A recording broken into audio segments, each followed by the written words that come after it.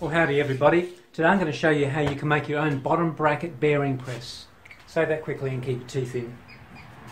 So, the sort of bearings it's for is the smaller sort. The inside diameter is 24 millimeters, the outside diameter is 37, so the smaller sort. So, you take your wheel stick tool, which we've made in previous video, take the body off, take the head off, and you only need 2 nuts, not 3, so you can take one of the nuts off.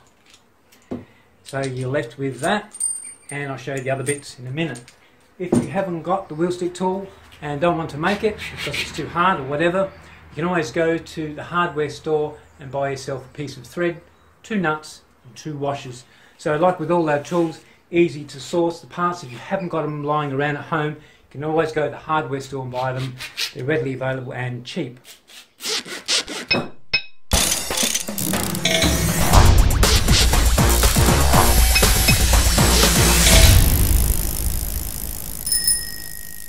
So firstly, cut that piece of thread at 200 millimeters long, and the thickness is 5/8, which you should be able to find at any hardware store.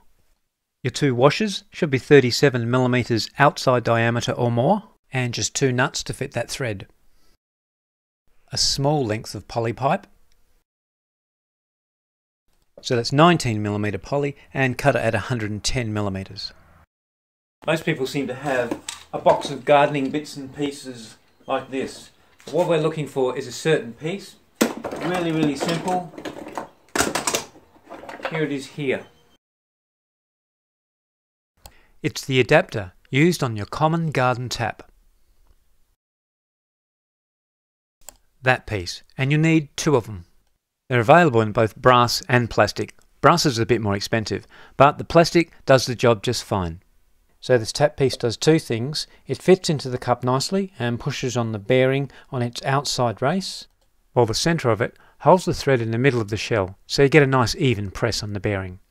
So the part you've got is your 19 millimeter piece of poly, your 2 tap ends, your thread, nuts and washers, and that's all you need. When using the tool, make sure your bearings sit on the piece of poly. It's a guide to keep them central in your bottom bracket shell.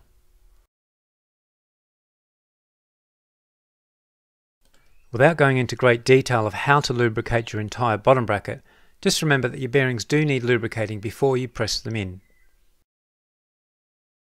So, here's our bottom bracket, and now your piece of thread with 1 nut and 1 washer, and then the tap piece on like that with the flange facing inwards onto the bearing, and then your piece of poly.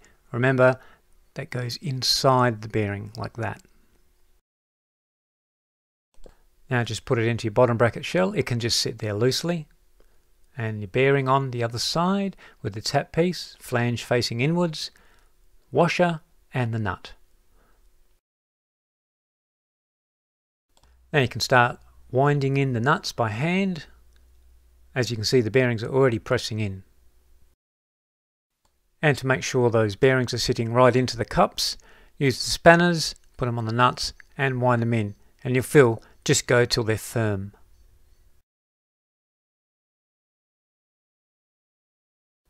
And they're in. Unwind the press, take it out, and bingo, you're all done. All done, smooth and free.